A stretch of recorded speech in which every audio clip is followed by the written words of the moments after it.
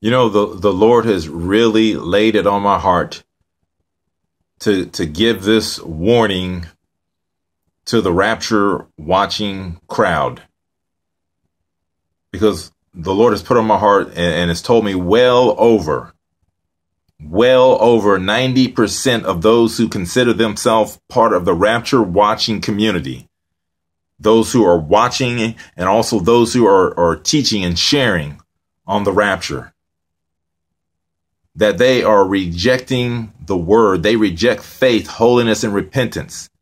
They reject the sound doctrine, but yet they're watching for the rapture. They're watching for the Lord's return, while at the same time, they refuse to hear the meat of the word. They are a signs only crowd. Many of them, well over 90% of them, are a signs only bunch.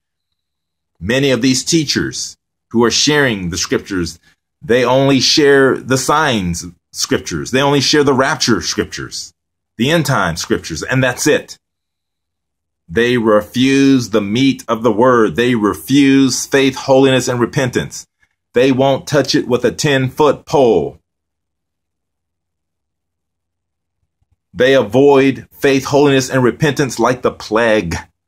They refuse to teach on it. There are many teachers out here today that's all they teach on is the dream or a vision that the Lord has given them. The Lord has given me this dream.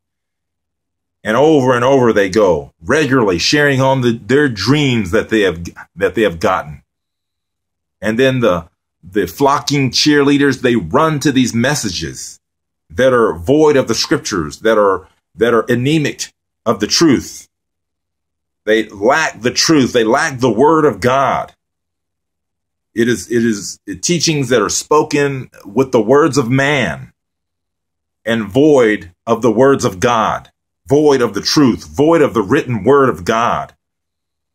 Yes, I believe in dreams and visions, but they must be backed up with God's truth, God's word. God will not go against his word. He will not give you a dream or a vision that goes against his word. And so many today, they have just forsake the scriptures for their dreams. They have just dumped the scriptures and just share dreams. And then we have many others today who all they share on is the rapture. That's it. The rapture, the rapture, the rapture. And they totally reject the message of repentance and faith and holiness. See, I want to get into this tonight because the Lord has really given me this word to speak that well over 90% of the rapture watchers, when the rapture takes place, if they do not repent, they will be left behind. Why? Because they despise the word. The followers and the teachers, they both despising the word of God. The teachers refusing to share God's word. They share a watered down message. They share a Bible-light message. They water the message down. They make it soft, like Charmin. A soft message. And then those who hear these messages, you know, if these individuals, us as followers of Christ, if we get into the scriptures for ourselves and have a personal relationship with the Lord, then when we hear these watered down messages, the Holy Spirit would give us that red flag, would give us that alert that this is a masquerading minister of Christ. This is a false apostle, false teachers. And the Holy Spirit would direct us not to listen to that anymore. You know, many past times I've had individuals say, Marcus, why don't you name these individuals? Here's the reason why. The Lord has given me the word to speak and to share his truth. That way, when you share the truth, then the individual will not have that root of idolatry in their life anymore, because they will turn their lives over to Christ. It's the Holy Spirit's job to alert the individual. My job is to deliver the message. because I can point out individuals on YouTube all day long who are sharing falsely that the Lord has alerted me to, that are sharing false messages. And I can see that just through common sense by looking at the word. You know, this is not rocket science here. I could point these individuals out, but you know what? If you don't get into the word of God for yourself, if you are an individual who constantly is listening to false teachers and you don't change the root problem, which is you yourself needing to get into the word of God, get on your knees and seek the face of God, then you'll just go find another false teacher to listen to. So it's important that we learn how to hear from the Lord. And that's my job here, is to share the truth with you, to teach and to show you, you know what? Through the scriptures, we can learn how to hear from the Lord. We can learn how to hear the voice of the Lord, to have that discernment and direction, that understanding and revelation from the scriptures, if we'll take the time to study and hear from the Lord and depart these crowds, these flocking cheerleaders who foam at the mouth over their false teachers. And many of this is happening right here on YouTube. It's part of the great predicted falling away that was spoken of in the scriptures. Many places in the scriptures this was spoken. Now, I want to take you to Second Thessalonians chapter 2, verse 3.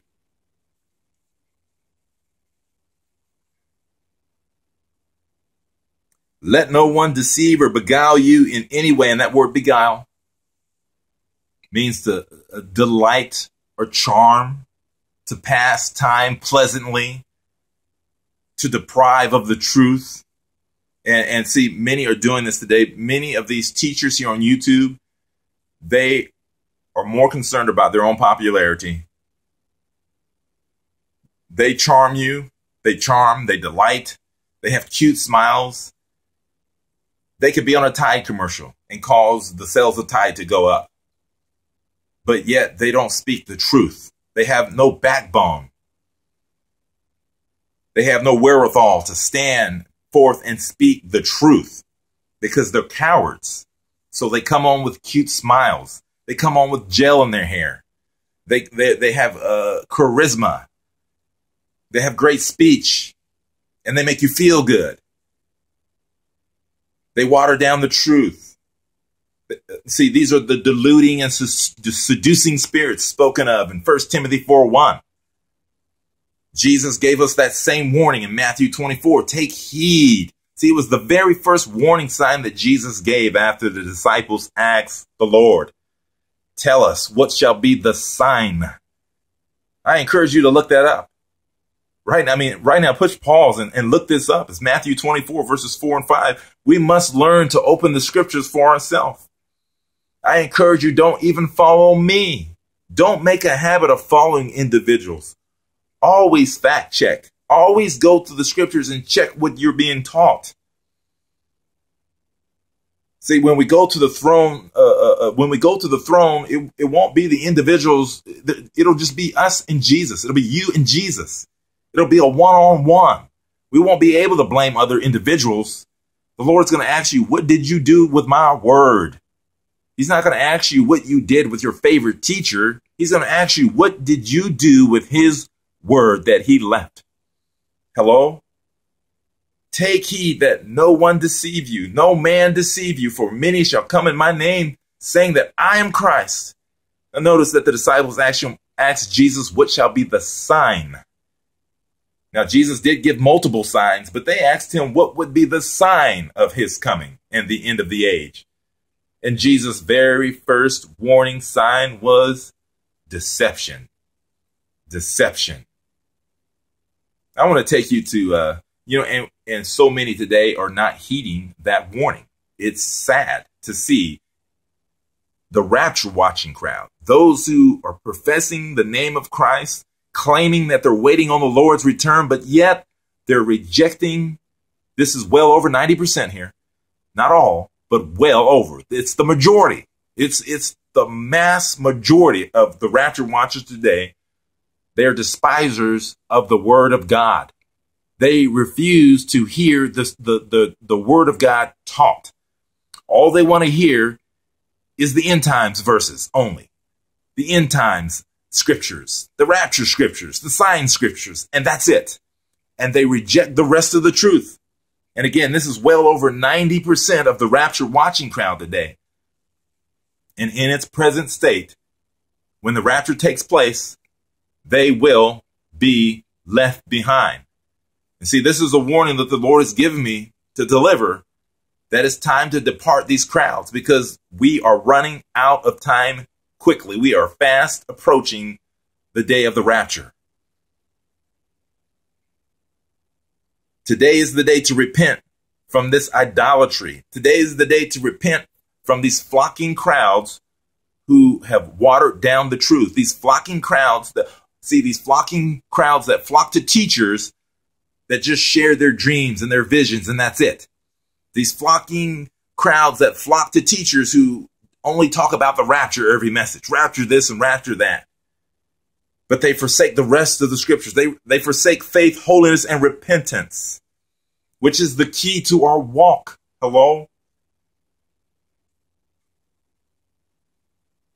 Let me continue on here. 2 Corinthians chapter 11. I've heard so many times people say that we're all called to unity. We're called to fellowship, all of us. We're all on the same team. Well, this is a lie. That is a lie. Let me take you to 2 Corinthians chapter 11. See, the scripture tells us in Ephesians 4, chapter 4, that we're called to unity in the faith, unity in the truth. And we know that God's word is the truth. So we just don't get together and form a crowd and then we call that fellowshipping. No, we must fellowship in God's word, in his truth, to reprove, rebuke, and exhort one another in the Lord's truth. You know, many are looking for the rapture today. I'll make this one more point before I read here in 2 Corinthians. Many are simply looking for the rapture simply because they're going through a storm and they want it to be over with. Others, they just don't want to deal with life anymore. But Jesus, you know, he asked the question in Luke 18:8.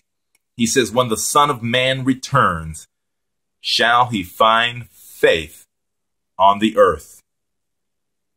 In other words, is he going to find you walking in faith and trusting his word and speaking the living word of God out of your mouth? Is he going to find you in that posture, in that position? Is he going to find your house upon the rock, trusting in Jesus, trusting in his word, whether you're going through the fire, the valley, the river, the midnight hour, hello, the storm? No matter where he finds you, is he going to find you standing on his word, trusting in him, calling on the name of Jesus, standing firm against the devil because we know that the enemy's under our feet? Is he going to find you standing firm and speaking God's word to Satan's face, saying, get thee behind me? See, the scripture tells us in many places, as blessed is the man who trusts in the Lord. Or is he going to find you in the run position, running and crying and whining for the rapture to come take you away? See, there's no armor on our backside. And you've heard me say many times that, you know, Esther has made that point clear many times, that there's no armor on our backside. We shouldn't be running from the enemy. We should be standing strong in God's word. We shouldn't be crying, Jesus, come take me out of here. No, we should be standing in faith on his word, because the Lord is the great I am. He's everything we need right now, here and today. We don't have to wait till the rapture to receive an answer from the Lord. No, we can seek the face of Jesus right now. We can keep asking, knocking, and seeking, and the door will be open. He promised us that. He promised us in 2 Corinthians 1:20 that all the promises of God are yes in him and amen in him, to the glory of God. Hello?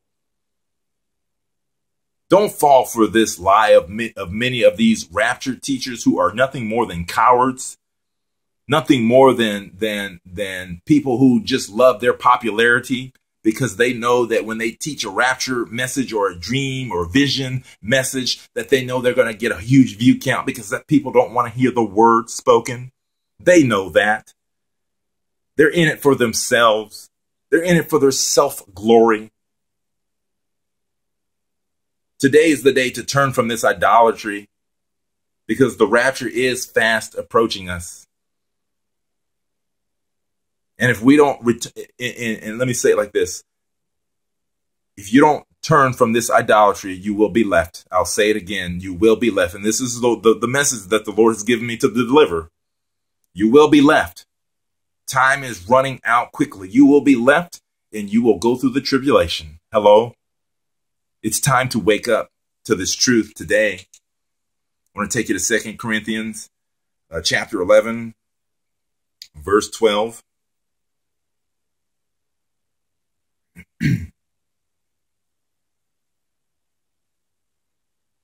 But what I do, I will continue to do, for I am determined to maintain this independence in order to cut off the claim of those who would like to find an occasion and incentive to claim that in their boasted mission, they work on the same terms that we do. See, they're trying to say they're on the same team. We're all on the same team. Well, we know we're not all on the same team. See, the Lord clearly spoke about the wheat and the tares, the goat and the sheep, the wolves in sheep's clothing, the enemy masquerading as an angel of light, and that he has apostles masquerading as ministers of Christ. They're false apostles. And this is what I'm coming up to here, verse 13. For such men are false apostles, spurious, counterfeits, deceitful workmen, masquerading as apostles, special messengers of Christ, the Messiah. And it is no wonder, for Satan himself masquerades as an angel of light. So it is not surprising if his servants also masquerade as ministers of righteousness, but their end will correspond with their deeds.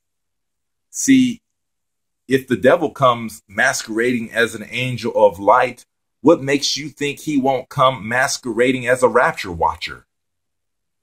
Jesus is coming. Dream, vision, rapture's on the way. But yet there's something missing in the message. Faith, holiness, repentance. There's something missing in the message. It's watered down and diluted and void of the scriptures being spoken, void of the word. A lot of dreams, a lot of interpretations in these messages, a lot of signs only, a lot of foaming at the mouth. Jesus said in Matthew 16:4 that a perverse and adulterous generation craves a sign. And see, many of these false apostles and false teachers, they are waving the fan. They are waving they're fanning the flame and getting folks foaming at the mouth over signs, and getting them distracted and getting their eyes off of Jesus. And that's how the enemy works. The enemy gets you so focused on what's going on one hand, so you totally ignore what's going on in the other. That's the way the enemy works. The enemy is real subtle. He's subtle. That he even spoke that in Genesis. That he was the most subtle of creatures. Hello. See, the devil doesn't come knocking at your door in a red suit and a pitchfork in his hand. No, he shows up as a rapture watcher. He infiltrates the crowd. He infiltrates the community and becomes one of them. But then he tweaks the message. He starts taking things away. He starts getting your focus off on other things. He's subtle. Hello? And many are being duped today because they themselves, many of these followers, which I call the flocking cheerleaders, because they're cheering on their teacher without opening up the scriptures for themselves. Thus, they get deceived. I'm going to take you also to 2 Timothy 4 verses 3 and 4. 2 Timothy chapter 4 verses 3 and 4. I'm not going to touch on it too much, because if you watch me for any time, you know I share this verse a lot, because this is actually, it details what's really going on right now here today, all around us. I'll read this verse out of the Amplified version here. 2 Timothy chapter 4, verse 3. For the time is coming, and we know that time is already here. We know the predicted great falling away is here. We are seeing it right now. We know that the masquerading ministers of Christ, they're all around us. Jesus said to take heed that no man deceive you. See, this is the reason why Jesus gave that as the first warning, because the time is near. They asked him, what will be the sign of your coming? And Jesus' first answer of that sign was deception. We see it all around us today. We see these deluding, seducing spirits. See, the Holy Spirit distinctly and expressly declared in 1 Timothy 4:1 that in latter times, do you believe that we're in the last days? Then look around, that in latter times, that some would depart from the faith, giving attention to deluding and seducing spirits and doctrines of devils. Hello, did you hear that? Doctrines of devils. And when we don't get in the scriptures for ourselves, we set ourselves up to be duped and deceived. Today is the day to repent from this folly, from this foolishness, from this nonsense. And many of it, like I said, the enemy, he is so subtle that he has made himself a rapture watcher. And well over 90% of the rapture watchers are being deceived. Why? Because they don't open the scriptures up for themselves. And they don't realize that these teachers who don't teach the scripture, that they are not from God. Now, I know this message that I'm sharing tonight will not be received by very many at all. But I know there's a few who are going to get this. They're going to look these scriptures up. They're going to seek the Lord. They're going to get on their knees and they're going to cry out to the Lord. And they're going to hear from him. But the masses and the majority will laugh, mock, and scoff. And they will continue on, full steam ahead. I would say don't let that be you, because time is speedily running out. For the time is coming when people will not tolerate, endure sound, wholesome instruction. I don't want it. Don't give me instruction. Don't teach me the meat of the word. Don't teach me the word of God. Just give me a dream. Just give me a vision. Just tell me that the rapture is on the way. Give me another rapture message. Give me another rapture burger recipe. Sell me another coffee cup. How about another rapture chart? Give me another cute smile. Just like Ken on Barbie. See, the devil will give you cute smiles all the way to the pits of hell. And many rapture watchers are on their way to the pits of hell. Sadly, because they despise the word of God. For the time is coming when people will not tolerate, endure sound, wholesome instruction, but having itching ears for something pleasing and gratifying. Many of these rapture watchers, this is describing them today. And this does not just, this also includes other groups, not just the rapture watchers. Hello? Pleasing and for something pleasing and gratifying, they will gather to themselves one teacher after another to a considerable number, chosen to satisfy their own liking and to foster the errors they hold. Verse 4, and will turn aside from hearing the truth and wander off into myths and man-made fictions. See, again, we're seeing this today. You know, so many false teachers have risen up and people just receive them open arms.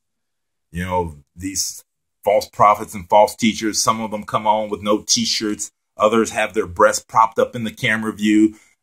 Others are just giving visions and dreams all the time. You go through their upload feed and it's dream this, dream that, dream.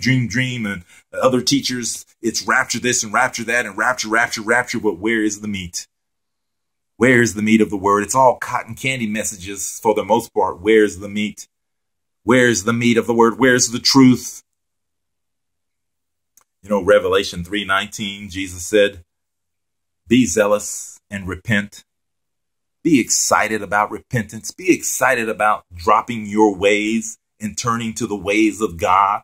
Be excited and on fire about that. Don't have a bad attitude about repentance. Don't have a bad attitude about change. Don't have a bad attitude about seeking my face. The very next verse in Revelation chapter 3, it's verse 20. Behold, I stand at the door and I knock. Are you going to let him in? Are you going to let Jesus in? Are you going to take up your cross and follow after him?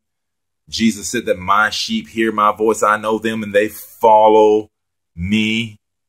A voice of another they will not follow. Are you going to say, I've had enough of following these false voices? I'm going to open up my Bible. I'm going to open up the scriptures and learn the word and have an intimate relationship with my Lord and Savior. Is that going to be you today? Or are you going to say, I'm content and happy and pleased with my false teachers? You know, I think about Brother Steve at rapturewatch.net back in 2009, how he took a stand against these false teachers. And back then I thought, what is this individual's problem? What is his problem?